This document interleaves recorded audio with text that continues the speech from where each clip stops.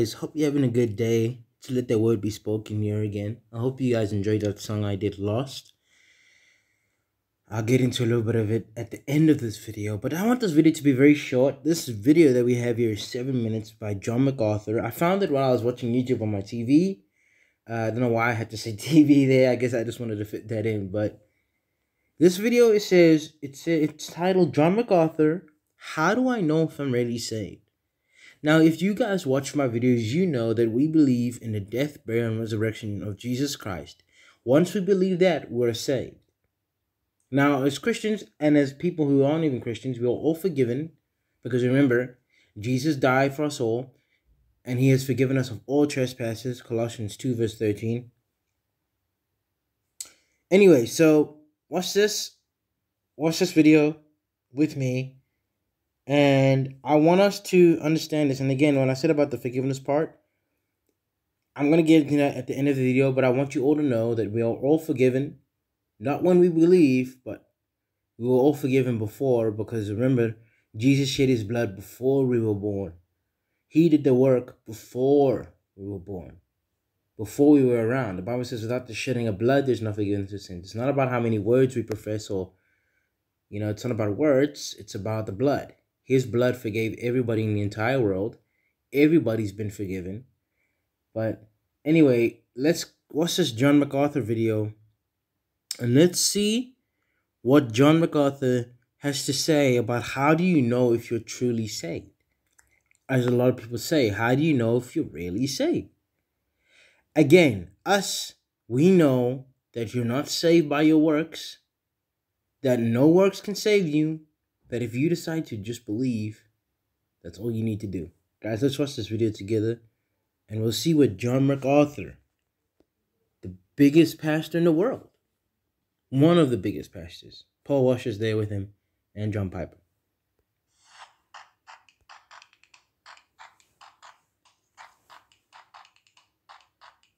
Pastor John, my question for you is how can I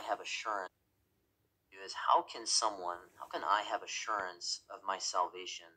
I think it's so important because so much of our growth in Christ biblically is rooted in a confidence that we have been saved. And for many people, they don't know if they've actually been saved. They think they have, but they don't remember a specific date, or then there was a season of sin. And so it's hard for them to move forward with confidence that they have been saved and therefore they are dead to sin. So help us out. How can we have assurance that we are saved? Well, you can eliminate one thing for certain that can take your assurance, and that is the idea that you could lose your salvation. That's a lie. Salvation is forever. Salvation is eternal. He is right. Salvation is eternal. It's forever. You can't lose it. But how can someone even have salvation if they're not saved because they haven't believed in Jesus? Now, keep that in mind. Okay? You can have your theology right. You can have your Bible book right. But if you don't have your faith in the right place, then there's no point. That's a sad thing I had to realize. You can have the works. You can go to church. You can read your Bible all day. You can have a 3-hour prayer session. Because a lot of them say you have to go deeper into prayer and deeper into God. Closer to God, which is false, because if Christ is in you, how else you're like God's in you? How else can this doesn't make sense? But anyway, let's carry on. There's nothing that can separate you from the love of Christ. Jesus said in John 6, all that the Father gives to me will come to me, and I will lose none of them, but raise them at the last day. Salvation is forever. So if you are saved, it's forever. That faith cannot fail, because that faith is not your faith. That's a gift of God who's given it to you, Ephesians 2.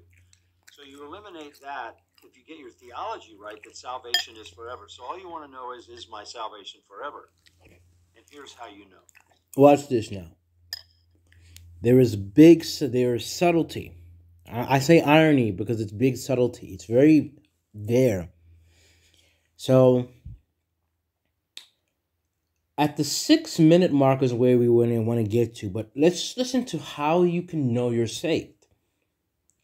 Now, there is one way to be saved, and if there's one way to be saved, there would only be one way to know how you're saved and know if you've been saved. If there's one way in the door and I get into that door, but I'm not sure I'm in the door, I'll have to remember how I got in the door. I opened it. But if someone says to me, no, you got into the door by coming through the window. What? No, I came through the door. If there's one way, there's one thought process for this.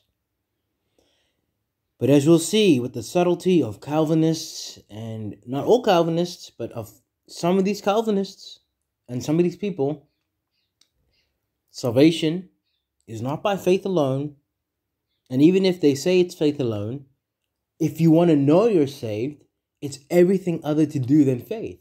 So if you want to know how to get into the door, it's everything other than how you got into the door. It is subtlety and lies. Let's continue watching. I think there are 3 tests and then a 4th comment. Test number 1 is, what do you love?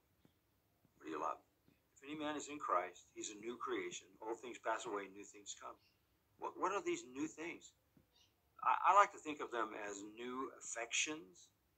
So the first mark of a believer is not perfect love, but it's evident love. What do you love? You love the Lord. You love his word. You know, you don't love him like you should. It needs to be increased. You don't love the word like you should, but you love those things. You love the people of God. You want to be with his people. You want to be in the church. You want to be a part of a worshiping group. So love is the first evidence of a transformed heart. The second one is humility. There's a sense in which you are aware of your sinfulness, and you never really get over this incredible grace that's been given to you to save you. The third one is obedience. It's not perfect obedience, but it's a longing in your heart to obey the Lord. You do acknowledge him as Lord, you want to obey. So love, humility, and obedience. And then the fourth thing is this. The single most validating reality in life for your faith is not some idea in your head, it's trials. It's what can your faith survive?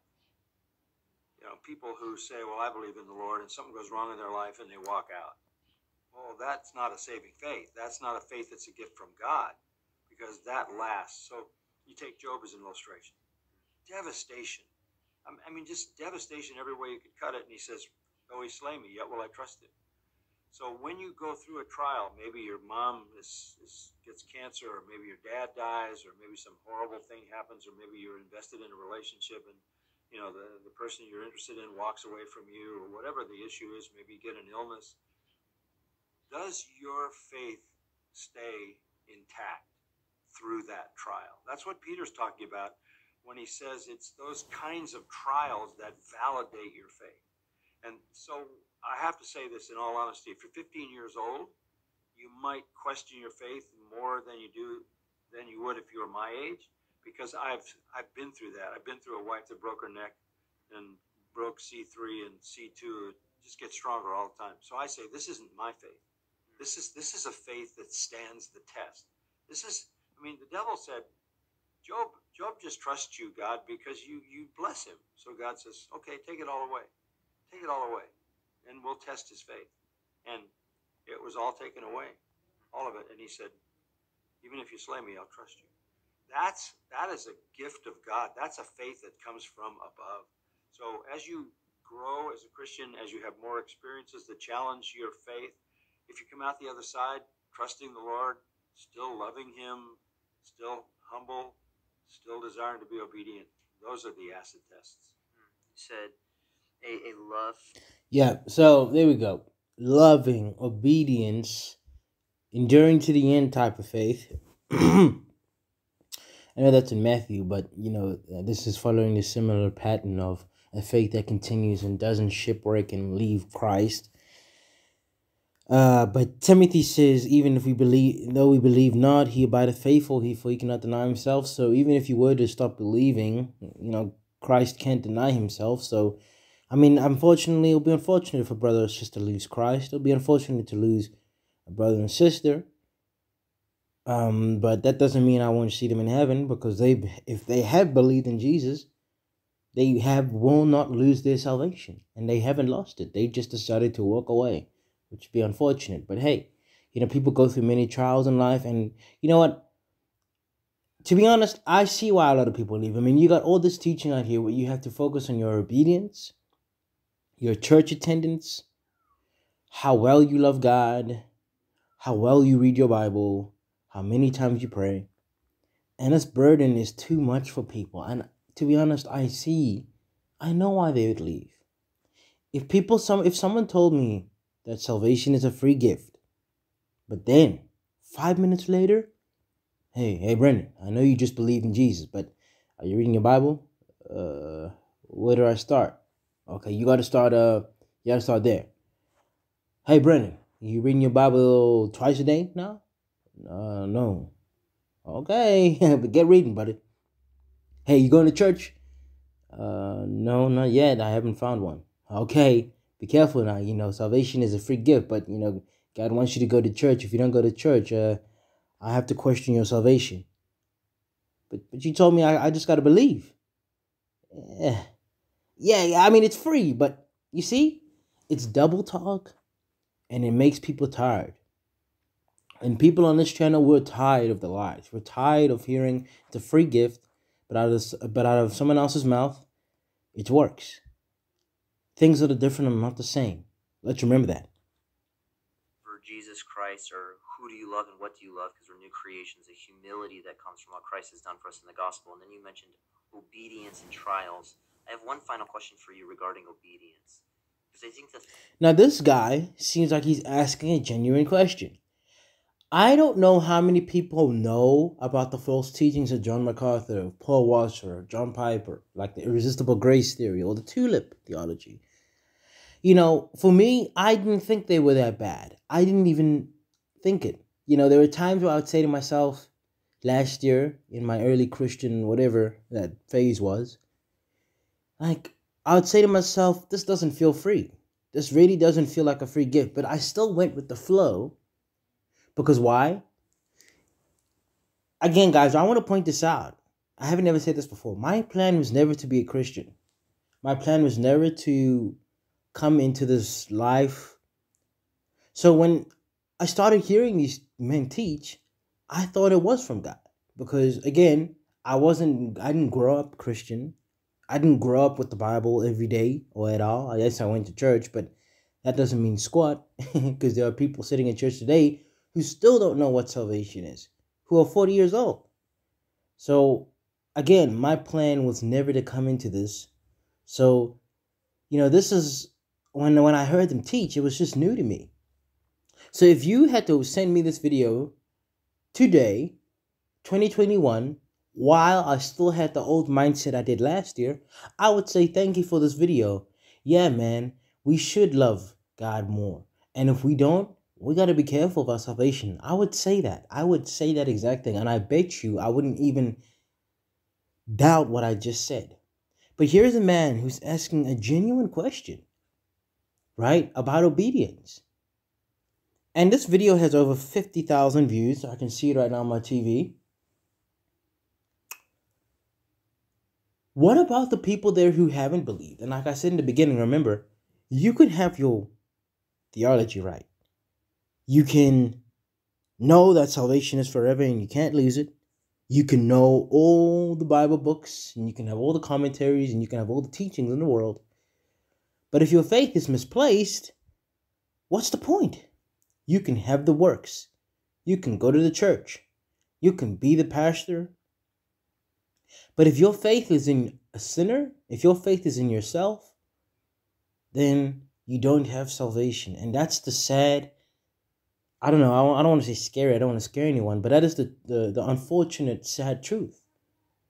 That our faith can be placed in works, in religion, in how much we're sinning. I mean, Colossians, Christ forgave me of my sins. I don't have any sins left. God took away my sins. It says somewhere in Corinthians. Nailing it to the cross. Yes, he nailed it to the cross. Colossians 2 verse 13 and 14. Anyway, let's carry on, man. It's just, this is like me. This is me in 2020 asking John MacArthur this answer. I know the answer to what salvation is now. Look, I have been confused a little. There are days where I wasn't sure. But now that I know, let's hear what John has to say. Thought in many people's mind might be, well, I want to obey Jesus Christ, but as I look at my past, and as I consider the previous year, I see so much disobedience and I struggle with sin. How do I know if I'm obedient enough to evidence a love for Jesus Christ? What would you say? Now watch this. This is the subtlety now. I'm going to have to draw it back to what he said earlier, but look at this. This guy asked a genuine question. I don't think he knows that salvation is a free gift. Maybe he does. I don't know. Maybe this guy asking John these questions, maybe he knows. I don't know. Anyway, he's asking a genuine question about obedience because there are a lot of people in this world who struggle to obey. Obey their parents, obey teachers like me. I wasn't always great in school. And when it comes to God, when you have the flesh on your side, when you have the flesh, it's even harder. So of course, when you're faced with your salvation, and if salvation is about how many times you obey the flesh, yeah, you're going to be up a creek. It's not going to be a good day. So of course, this guy's asking, genuine answers. He wants a genuine response. There are 50,000 people who have watched this video who want to know, how do I know if I'm really saved? Now, this guy's asking the question about obedience, and there are genuine people who are asking the same question. Let's see what John says. Well, you're not trying to earn your salvation; you already have it. Yeah. So it's not your obedience, so you earn salvation. Paul, the apostle, says. So he's saying it's not your obedience that earns salvation, but that is subtlety. I think there's a subtle line there, because if obedience was not an assurance, because this video is basically an assurance of salvation. He's saying in this video that there is a wanting of obedience, and there is some form of obedience, and if there's not a perfect obedience, there is a longing to be more obedient or to be obedient to the Lord. So salvation, in John MacArthur's through what John MacArthur said, there is some form of obedience that you have to have. And if you're not obedient, you may not be saved. Now, is salvation based on how we obey, how we walk the Christian life? No, that's different. That's service.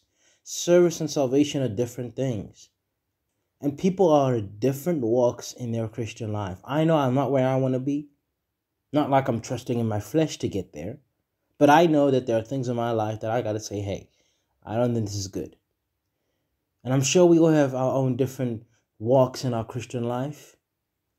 We are not where our other brothers and sisters are in Christ. There's a brother in Christ who can read the Bible for an hour straight, and there is another brother in Christ who only reads the Bible for 5 minutes.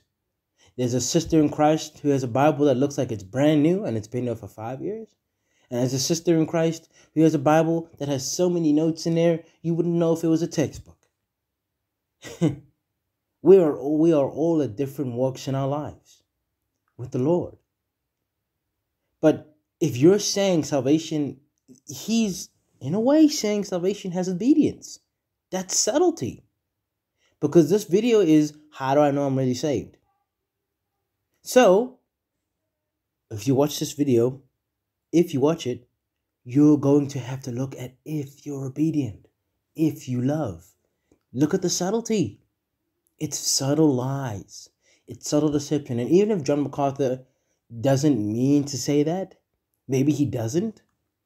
I'm not going to put words in his mouth.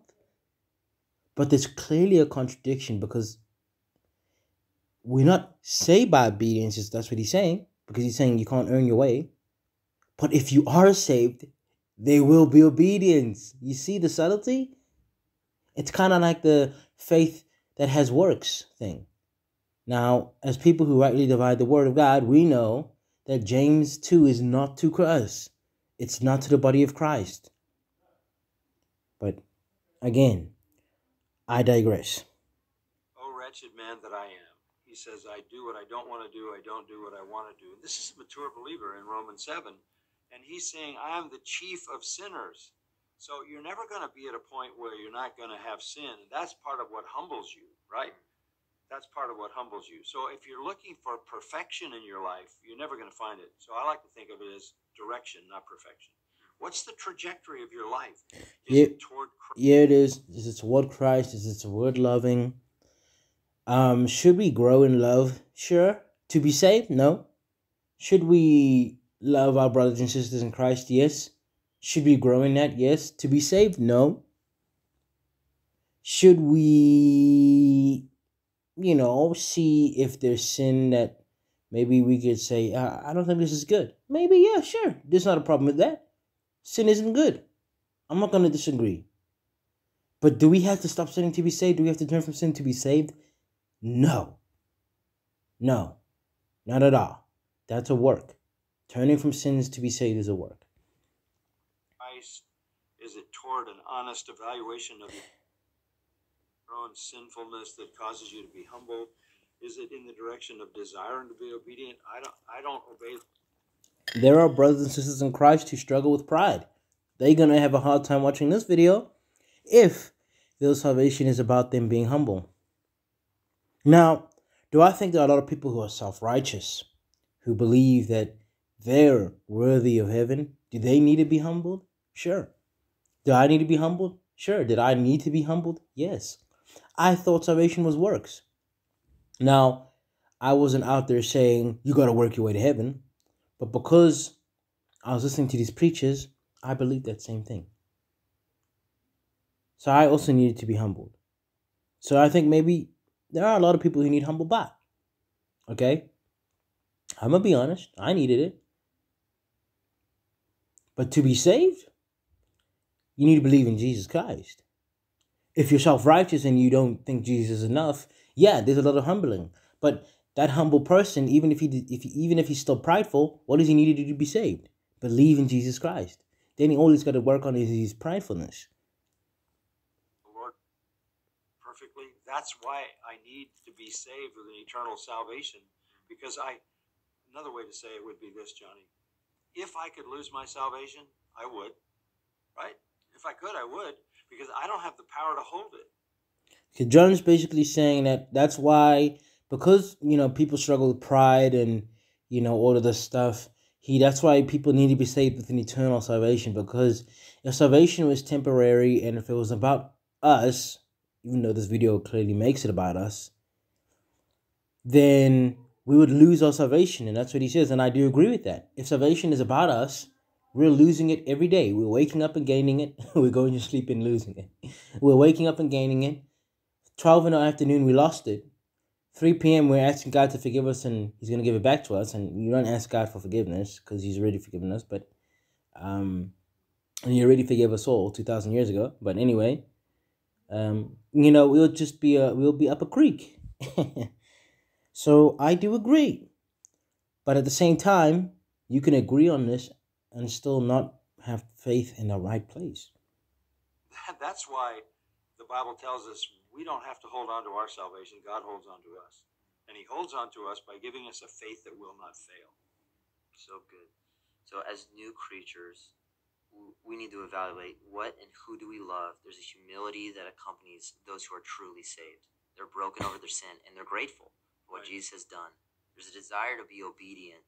And then there's the test of trials. Do we come out of the difficulties in our life with stronger faith, or do we, as you say, walk away from Jesus?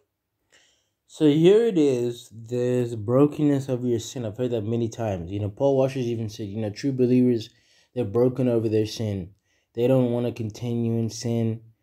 I'm going to be honest with y'all. Sin isn't good. I won't lie. There are a lot of things in my life where I have to say, I need to change my mind about them. I'm not going to lie to you. I'm not going to sit here and act like I got rid of all my sin. And we won't in these fleshy bodies. There's always going to be something we got to deal with. But, this broken mentality over sin, I don't know, man.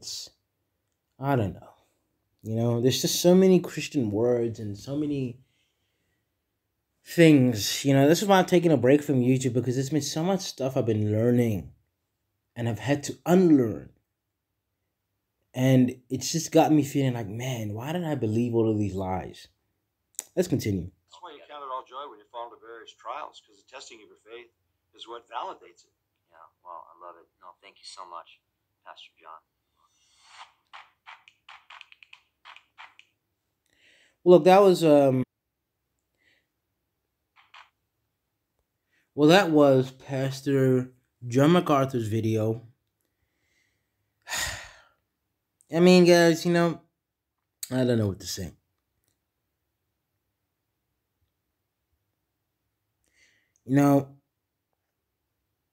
Let's just go over what we heard. You gotta love. The assurance steps is love, obedience. So who do you love? Do you love the church? Do you love going to church? Do you love God? Do you love your brethren? How long can your faith withstand? Like, is your faith gonna last forever? Are you obedient? And there's another one, I just can't remember it now. Maybe you can put it in the comments. But again, guys, salvation. Oh, and then the last one is humbleness. You got to be humble. It is good to be humble, but not to be. You don't be humbled. You don't humble. You don't become less. You don't become humble to be saved. Again, if you're self-righteous and you believe that salvation is works, like I did, then sure, we all need a little bit of humble pie.